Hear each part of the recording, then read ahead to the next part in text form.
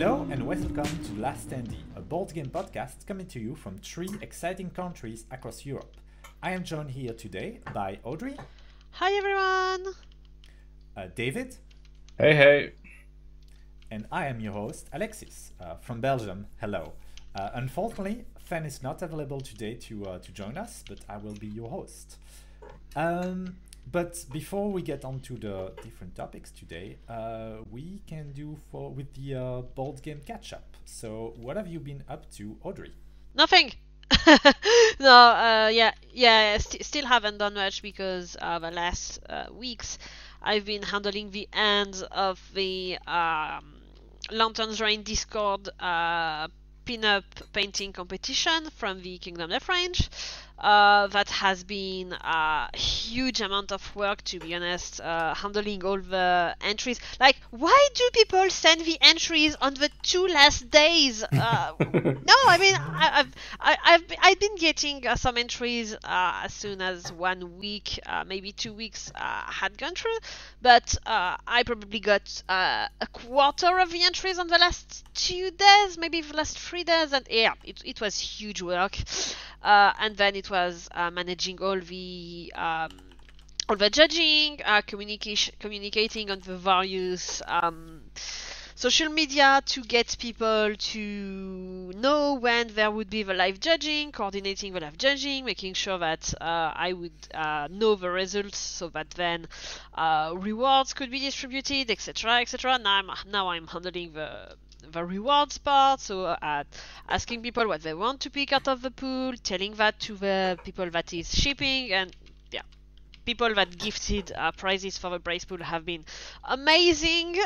People participating to the competition have been amazing. We got more than 120, almost 130 entries in total from more than 100 people. It's been an amazing experience, and that led to 3 amazing judging videos that are on Trent Denison's channel, all hosted there on YouTube, so that anyone interested in mini painting and in judging for big competitions like World Model Expo, Scale Model Challenge, Adepticon, maybe Golden Demon as well. Anyone curious about that can go check these videos. There are 12 hours of video. It's been an amazing adventure, and I judged for 5 out of the 12 hours. I was exhausted at the end. I can imagine. I'm almost a bit surprised that there was so many people like ready to do that for KDM. 6 years waiting for more content. I would not have expected to be that many entries at the moment. Well, the last time we done such a competition, it was in 2019, and we had 50-ish people that participated, and at that time we hadn't advertised that much everywhere.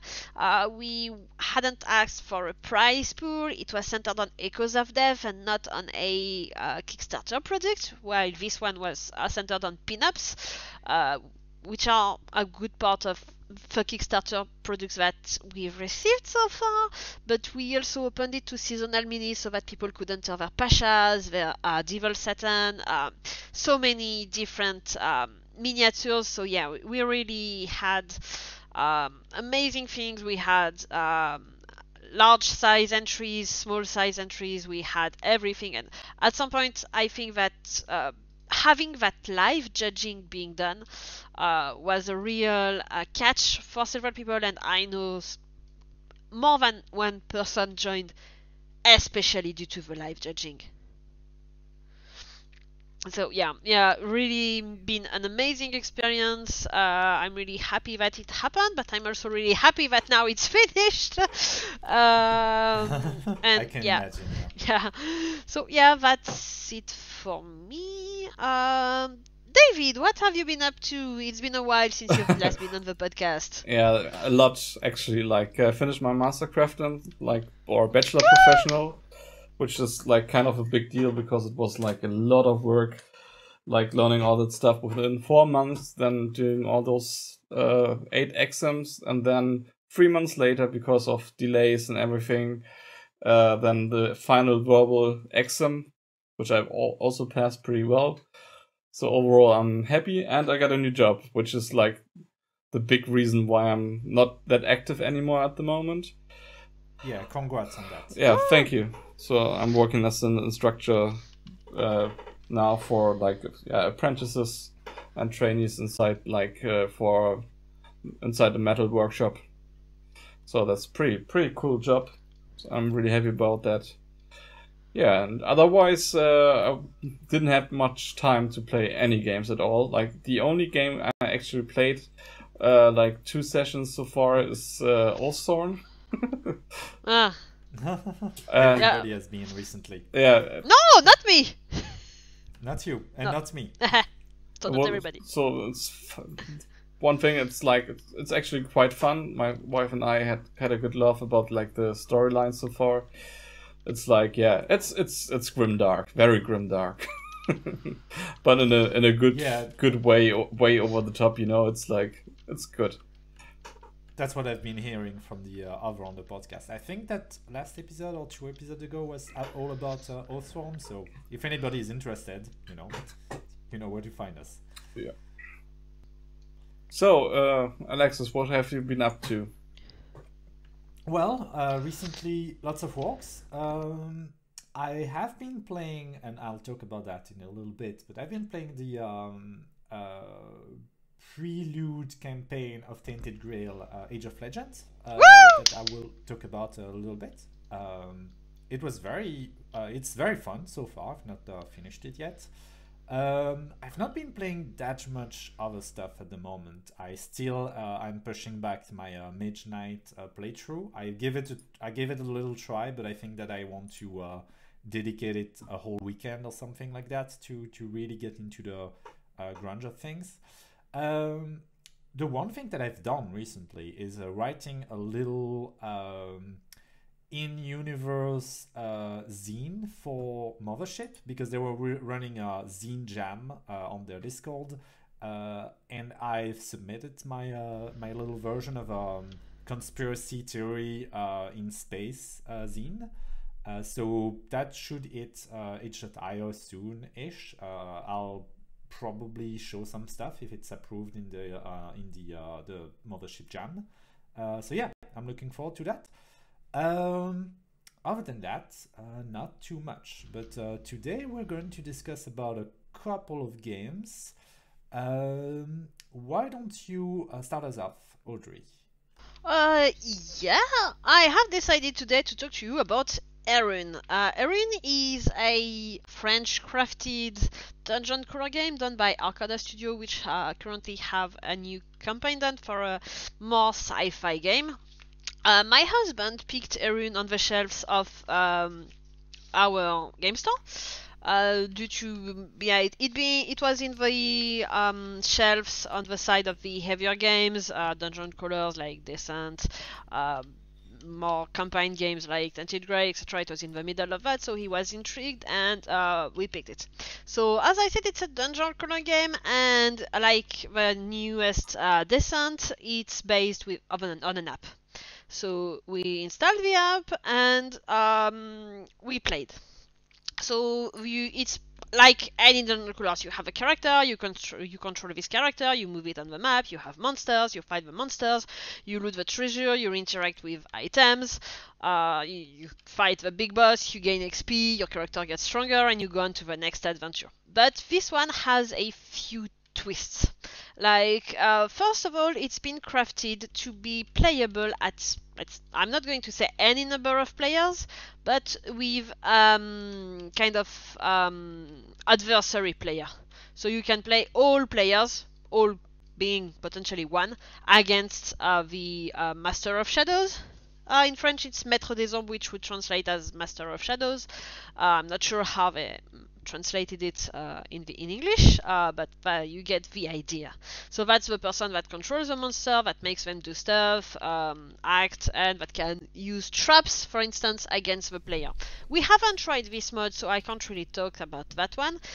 We only played the co-op game, which is what you'd expect, like the monsters are a bit controlled by the AI, and the players move their characters, do the regular stuff that they do, and then there's a final mode, which is the arena, which is a kind of fight as many waves of monsters as you can. and you can play this mode if with a Shadow Master or not. It's up to you. So I think that that's a very good thing to have these different monsters, and in the rulebook they all have a color. Like the Master of Shadow part is violet, the solo co-op things are turquoise, and the arena mode things are yellow, which is very good because it helps you go through the rulebook and see what's important for your game. So I think that's really handy because the rulebook, in my opinion, isn't really well organized, because you will have some double pages about the Master of Shadows, then adventurers, then spells. The spells part was really confusing for me. Then after the spell part, you have how to create your character. Then you got the explanation of the character sheet. Then how to level up. Then you get to the talents, which are generally actions. Then the actions. That part is okay. What your player can do, different actions, fighting actions, looting actions, etc., etc. But yeah, except that it's a bit confusing in my opinion. And with the games that we did, there are a few things that I didn't understand properly. In terms of complexity, where would you put it if you compare it to like Midra and Kingdom Death, for example? Very low. Okay, that's very good then. Very low complexity. Right? Yeah, it's low complexity, but it's I will say confusing not in the way that you explain. Yeah, same way you have talents. You have a kind of talent tree, but it's not organized really as a tree. It gets in a weird shape, so you can't really draw a design of the talent tree. You see. To know what you need to get the next talent, and that part is confusing as well, just like the rulebook part, for instance. That's good. Yeah. The resources are clear. Yeah. You have tokens. Like there's a lot of... Sorry. Sorry, I'll let you continue. Sorry. Yeah, you have tokens for each resource, so that, for instance, for the HP, you get 4 or 5 HP tokens depending on what your character has. You use them as you take damage. You take them off. That's very clear. Yeah, in the idea of the game, it's not badly done, but a bit confusing. For me, the major gripe was the application. Because we got it when it was just out, and the application apparently has been improved a lot since then, but I'm not going to say that we haven't tried again, but we haven't tried it again, because the application has a few problems. The first one is both a problem and a really good thing, is that the application is fully online. You have to be logged on, you have to create an account, and you have to have internet to play. That's a good thing, because the developers can improve the application easily, and they can also improve the database, because the application gives you a huge database of items to loot, for instance. So any day they can decide to add more items to loot in the database. So for instance, if you play at Christmas, you might be able to loot any candy or chocolate or anything that feels Christmassy. At around Halloween, you could loot anything that feels pumpkiny or scully or whatever. So that's a very good thing. But then some people don't like to play online. Some people don't have access to a stable connection. So that part can be annoying to some people. And yeah. Having to create an Arcada Studio account, now I'm getting all the spam for their current Kickstarter, and that annoyed me. We talked about applications when I presented Destinies, or was it Fen that did it? I don't remember, but anyway, that doesn't matter. I think it was Fen. Yeah. In Erune, you don't have your characters on the map. You really handle all the positioning of the characters and the monsters on the app. That's a big difference that really gives more importance to the tiles. You place the tiles when you open the doors, etc., etc., which is a cool thing, because you really feel that you can't just play with the app, which was something that I almost had the feeling with Destinies, but here you just can't play with just the app. So that gives a bit more leverage to all the physical components.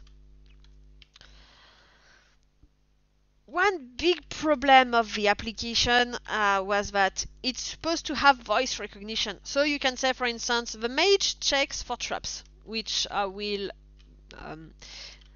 lower the risks of having a trap happening as the turn event on the next turn, which is good, except that the application had lots of troubles with the voice recognition, and that can really stall a game. We ended up several times having to write it instead of telling it because the voice recognition was struggling so much, and that's lost time completely. So that part was a bit annoying. All the part with interacting with the items, opening doors, looting chests was just awesome. And that part is totally linked to the evolving database, etc., etc. And that part was really great, and I really want to commend the Arcada Studios guys on that, because if you just loot an item, you get the name of the item, but you also get all the full stat box of the item, so you don't have to open your booklet, you don't have to check what the rules of the item are. If at any point you don't remember what an item does, you can ask the application as well, and it will provide you an answer. If it understands you, but you can always have reminders for items, so you don't need to always have your rulebook. You can also ask the application questions about the rules if you feel like it. So there are really some, in my opinion, good points about it, but some drawbacks in the way that it's been crafted, which made it heavy feeling. I felt like the most complexity of the game was coming from the app and not from the game. That's good. I think that an app like this is very helpful with games like that. There definitely is a lot of space in the board game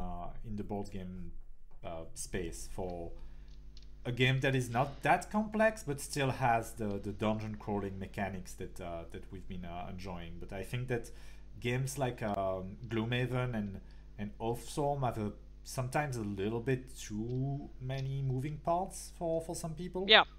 Like I think that it's nice to have easier games to get into. Like for Gloomhaven, it would have been perfect. Like you don't not like an actual app for playing the game in general, but like for the AI, just like some support app that tells you how the AI moves in that certain case, you know. Yeah, sometimes there's a lot of board games that feel like they kind of plan the thing to be a computer game and then abstract those like computer mechanics into cards, and it doesn't always work. And using an app is a good answer to that. Yeah. Yeah, so you can have an event that says that on this turn the monsters have this special ability. It's one possibility, for instance. Or this time they decide to attack the closest enemy, or the farthest, or the one with the lowest HP. I gotta say, I really like the art of the game also. It's a bit off topic, but I've been looking a bit about how the game looks, and I think that it looks quite nice. Yeah, the art is pretty cool. It's a bit stylish without being too cartoony, which lets them have sharper features for the characters without them looking just with weird proportions. So yeah, overall I think it's one other grip that I have is with the tiles. We have lots of tiles for the floors, corridors, room, and I don't know that because I haven't opened all the scenario book because I want to keep it a secret. And I'm not sure that there will be at any point one scenario that uses every single of the tiles that we have, and thus why we really need that many. Same goes for all the stamina HP and stuff like that tokens, but that's probably because we played low level characters, and when you get to a higher level, you get so many more. So yeah, that's it for me with Erune. Yeah, that sounds like a great game. Yeah, it sounds really fun. It came out like very recently, right? I think it was spring. Yeah. It's on the like 200 euros range from what I see. The core in retail you get mostly only the core box, which is 80 euros. Oh, that's good. That's nice. Yeah. I'm guessing then that's like the ultimate Kickstarter edition. Yeah, the heroic edition, as it's called, has more than twice the playable character things, and I think you probably have more enemies, because in the core box, the miniatures of enemies that you get are really not that many. You have mostly rats, skeletons, zombies, goblins, and some white soulish stuff, which is more than enough for most players anyway. Yeah, I can imagine that. Speaking of dungeon crawling, if you're done with your topic. Yeah. Yeah, on the topic of dungeon crawling, recently David has been into some odd dungeon crawling. Yeah. So that is not the smoothest transition, but we'll go with it. Yeah, we'll just go with the flow. So I'm going to talk about the Into the Odd RPG. It's a remastered version. I think the original came out in 2014. It's written and everything was done by Chris McDowell. The new version, however, is like supported by Johan North, the graphic designer who also brought Merkborg and a lot of similar old school revival RPGs to life by his very unique graphical style. And so let's talk about Into the Odd. Into the Odd is a RPG, as I said before. It's an old school revival one. So the rules itself, they are very, very easy. Like you have I think you have 3 attributes, like 3 ability scores, and you roll the die, throw the die, and then just generate your character. Like I think you roll you roll 3d6 for your 3 ability scores. So 3d6 for strength, 3d6 for dexterity, and 3d6 for willpower, and then 1d6 for hit protection, which is like your HP. And that's about it. That's your whole character. And basically then you just look up, you have some kind of table where you have like your HP on the top and your highest attribute on the side, and then you just look it up, and there's, let's say you have rolled a 14 for your highest ability score, and it just says pretty much you have like a cane, walking stick, acid, spyglass, and a magical artifact. And that's it. That's the whole character creation. And I think it fits the setting quite well, because the setting itself is rather unique.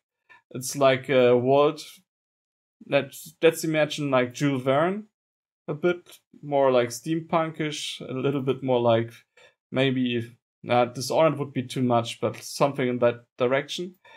And you have like one big city called the Bastion, where like everybody goes if you want to work.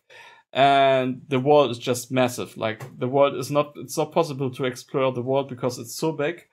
And then you have this strange things happening, because there are like some cults and star things, basically like cosmic horror thrown into the mix.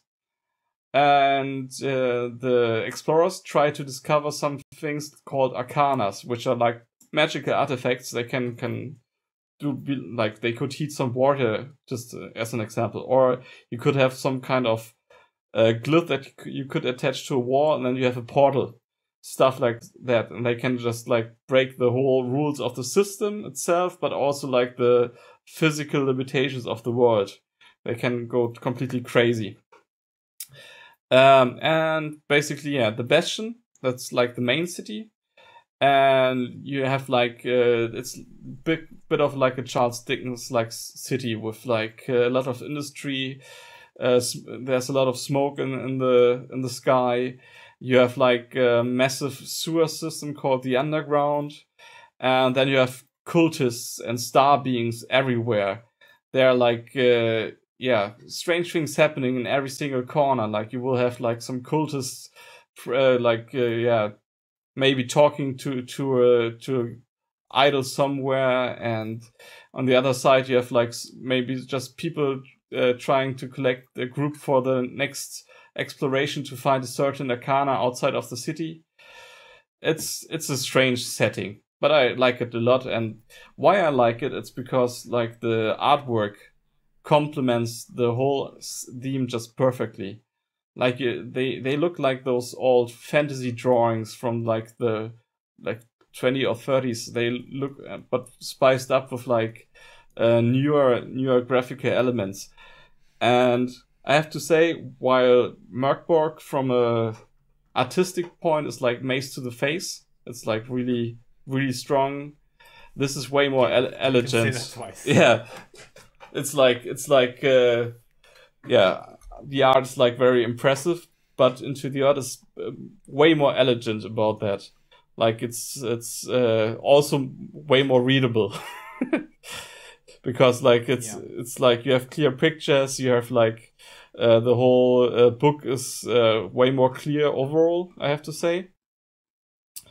And it's just in general just a very very cool RPG overall. It's not super complex, don't get me wrong. It's not a game that you can play like for, let's say, a whole massive campaign. It's a game that you can just pick up in one evening, tell your players like some basic rules and just roll with it. And the nice thing I think is that you can actually go completely crazy as a RPG, like your dungeon master, because the system is very very open. You can throw like those industrial themes. You can just throw in some like cosmic horror. You could just go completely crazy. Like one of the entry level introductory adventure is called the Iron Coral. It's basically there you have the ocean, and suddenly some iron coral is just growing outside of the city, and the people can go there and explore it. And then weird things happen inside this coral. There's no explanation for it. It just happens, and that's like the whole thing about the system. I didn't play it Into the Odds, but I had an eye on it because the person that created it, I think it's Chris McDowell. Yeah, Chris McDowell. He made Electric Bastionland beforehand, which was also like a very OSR, like slightly more designed than Into the Odd. Into the Odd seems to be more streamlined and more very about getting character into play and just having fun. But he's definitely a really cool designer and writer in general. I really like the artwork that Joanna went for in the page that I've seen of the book. As you said, like it's a lot more legible than Monkborg, but it still has this very specific style, like very evocative in a way. It's a game that I definitely had my eyes on before, and I'm glad that you brought it up because I kind of had forgotten about it. Yeah, it's definitely like one of the standout games for me of the last years because of the overall artwork and like overall setting. It's like, as I said, you can just introduce players into this strange world in a single evening, and it would be completely okay. And then you could play it with a different group and go, just do something completely else with the setting, Yeah, that's the freedom that most RPGs with simple systems allow, because you don't feel constrained by it, and so you can feel more free to just do anything to adapt more to your players. You are not like, for instance, with D&D, oh, you meet a zombie, oh, let me check the stat of the zombie. No, you can just move things around as you wish. Yeah, exactly, and you have also those big tables, which are pretty easy. Like, what kind of you have like these tables? You can just roll. You found an arcana like this. Or arcanum? What this is like this magical artifact, and you can just roll on some tables and find out like some kind of weird description, and then it doesn't say what it does exactly, but it gives you an idea what it could do in theory. So then you can be very creative with it, you know? Yeah, that seems like a very fun game to throw in an evening or a long weekend with some friends, without having to think about doing a long campaign, but just having a more experimental role-playing session. That sounds like a lot of fun. Just as an idea of how the tables look like, you have like burrow council decisions. Like burrow is like a quarter of the bastion, and then you just roll the dice and look what's happened. And let's say one of the council decisions is launching a cosmic rocket, and then you have the next table. What is the general public reaction? And one, like it's a D6, one is riots. Or six is well, it's about time. You know, there's a lot of like, or also like this kind of funny situation that it can just come up, you know. Yeah, you can have some silly randomness. Yes, and that's I think, but at the same time, it's like those images are like super evocative, because like just imagine you have this a Charles Dickens like city, and your borough council just decides we want to launch a rocket, and they actually do it, and people start to riot because of it. And then you have these strange arcana and cultists running around doing random stuff. So yeah, that's a massive combination. It sounds fun, at least. I didn't have the chance to play it yet, I have to be honest about that, but overall it seems to be like very easy to make a cool story with it. And I think that's the main strength of old school revival RPGs. It's more about the theme and the overall story than like rules. Yeah. Yeah. Yeah, like I think it's the Ember RPG, which is based on the 9 Princes of Ember stuff, in the same world, where you have 3 stats basically, and it's as simple as if you have more in the score of the stat than the opponent, you win, and if you are close enough, well, the DM is going to ask you to roleplay it and see if it works, and that's it. Yeah, that's I really like the kind of revival of a OSR game that has been happening for the past like 4 or 5 years ish. One thing that I really like about Into the Art is that it very much looks like a Heart by way of Morkborg. The Spire game that is not very OSR, like it has a very specific system, but this kind of feels like a very like mixing that sort of eldritch, strange dungeon delving with a more OSR system, like a more simple, fun and directly rewarding system. Yeah, that looks extremely fun. Did you want to add anything to it? To be honest, like I can just like an example. Like the sample hazards, like this book has a lot of samples, like what could things look like, and you could just there's like a balancing ledge must be crossed to reach with whatever lies on the other side. That's like, you know, the typical trap, but you could combine it with like some kind of Escher like issues where the whole room turns, and then it's just as simple just saying, okay, if you don't make it, you have to make a dexterity save, and that's it. You know, it's a very simple system. Yeah, and that provides for some pretty fun role-playing session, I'm sure. If you get to play around with it, I'd be very happy to sure, I will let you know. I might try to give it a try myself. Yeah, it sounds fun.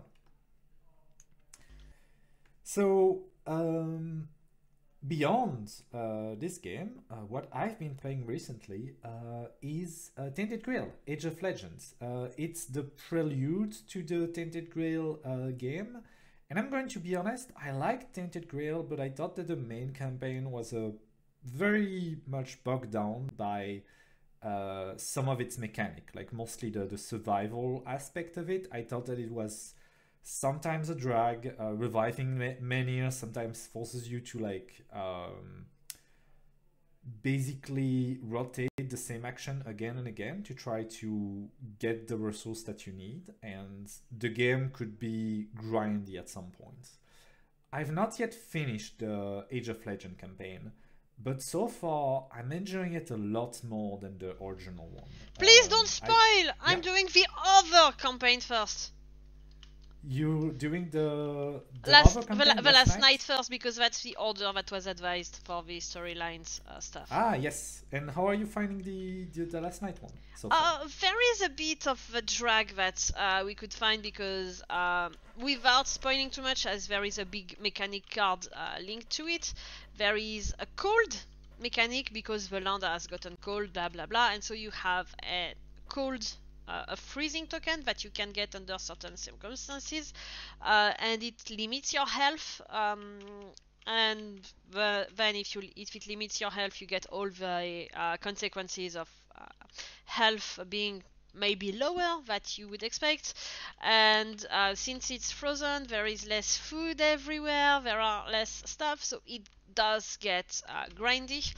But going through the places, enjoying seeing the same cities, towns, everything, but at a different moment, is amazing. Getting to see um, all the myths of the main campaign, but under a different circumstance, is amazing in my opinion. And for you, it's probably the same. You have another point of view on all of this. Yeah, that's what's been happening in the campaign so far. The intro of it is very interesting because it starts on a battlefield. I'm not going to spoil things too much, but it kind of, for the first chapter, puts the player in a very survivally uh, mood, and that works really well because the mechanics lend themselves well to it, and the grind is not outrageous because it works well with the rest of the adventure, but it doesn't last long because as soon as you start getting your feet on the ground in the campaign, things starts to be. It's not like a power fantasy where things go really well for the player, but it feels a lot more fair than the initial campaign. Not so much fair, but more. You don't need to grind. You don't need to be constantly looking out to try to make sure that you'll be okay. The campaign feels easier, or at least your character feel better and more prepared to face the world, and the world, at least to me, feels more interesting because you are basically exploring the land of the I think it's happening on Avalon. I am not sure exactly which.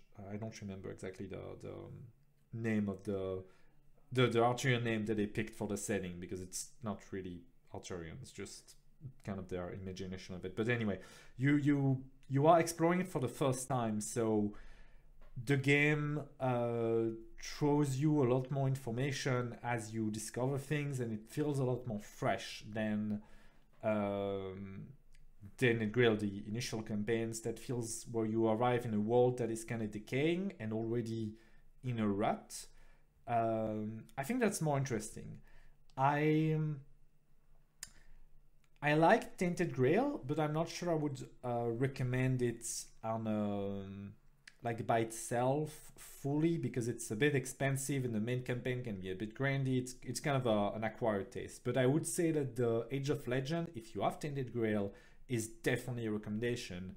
And from what I'm hearing from Audrey, it seems that the Last Night is also a lot better than the base one. I think that they learned from making the game as they a second one. Yeah, I also can't wait to start the Red Death, which I also got, to see what you do with experienced characters going on a whole other adventure somewhere, since you can start the Red Death from any characters that did any campaign, which is completely awesome, because if you loved this character from campaign A and another character from campaign B, I think you can probably bring these two characters on the Red Death. And by the time this podcast airs, the next campaign for the Kings of Ruin might be up, since it's starting the 20 something late of September. Yeah, I think it's 28. I'm not sure exactly. 9, 7, I don't know. Anyway, it doesn't really matter, but I do plan to pledge to end up getting everything that is gameplay. I don't plan to get boxes of miniatures. And That's a I good know plan. that I will take I think it's $8 what has been announced, set for the modification of the core game to have a story mode that's less grindy and stuff like that. It modifies a bit all of the existing content already. It brings a bit less cold issues to the Last Night campaign, etc, etc. So that's something that I am very excited in, and that might be something for which, if there is an early shipping option, I might take, because there's my French version, and if I take again the French version, I'm going to wait for 3 years, and it's not something that I would love. Or like Alexio for 10 years and see your grandkids growing up without Tainted Grail. Poor Alexio. Jokes aside, I also looked a bit into the campaign. I'm not sure I'll back it, mostly because I still have 3 campaigns of Tainted Grail to do before trying the new one. I'm confident I'll have at least one finished by the time it delivers. That is true. It's not going to deliver immediately, but I that's the only reason why I'm waiting, because I think that they probably will have done a better job at making a campaign with the experience of making the first 3 out of the gate. Yeah. And I think that Awakened Realms has really grown into a company with the last few games that they released. Like they're not.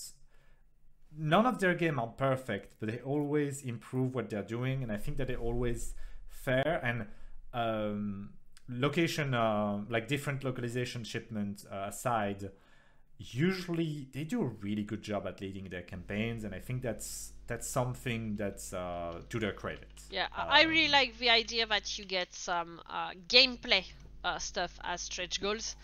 I think that's really great instead of cosmetic stuff, etc, etc, because it really gives you the feeling that you really get extra stuff that's useful, that you will spend time on, and not just some trinkets to put on a shelf.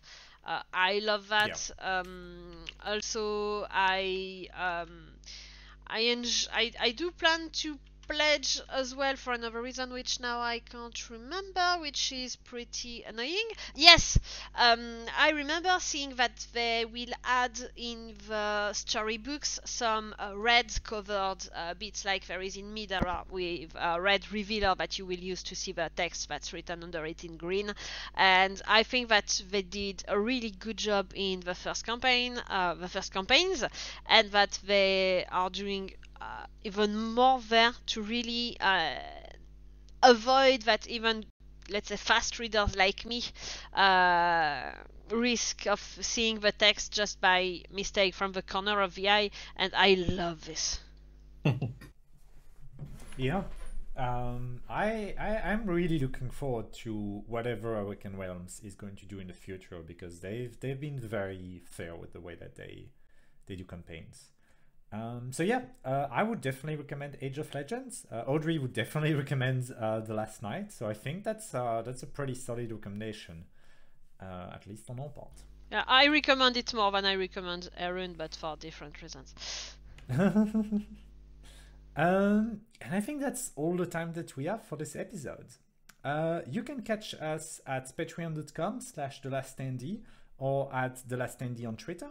And until next time, we have been The Last Standee. So it's a goodbye from David, Bye. Audrey, Bye bye. myself, and remember that the second E in Standee is for epics.